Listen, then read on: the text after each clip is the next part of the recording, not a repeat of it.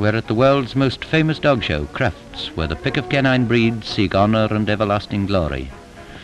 They have to put up with more than the judges' appraisive glances, the all-seeing eyes of batteries of cameras. Large dogs, small dogs, fat dogs, thin dogs, clean dogs, and dirty dogs, all help to make it continuous variety. And to believe it or not, Mr. Cruft, the organiser, doesn't own one. Well, more cameramen. Fancy what cheek wanting to photograph me. In case your eyes are straying, these are Afghan hounds. As the guidebook says, hands is hands and dogs is dogs, and cameramen just hard-working bipeds. Here we have some fine specimens of the Alsatian, often referred to as wolf dogs, and sometimes as, hello, what, more photographers? It's cameramen everywhere.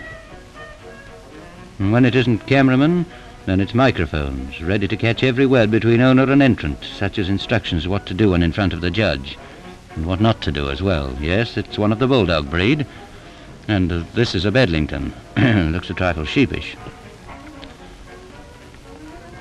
Being a show dog isn't all honey, especially when you have to go strap-hanging by the neck to look at your best. The judges are human after all. As one judge was heard to soliloquize during the parade of Dalmatians, "We don't want your plum pudding."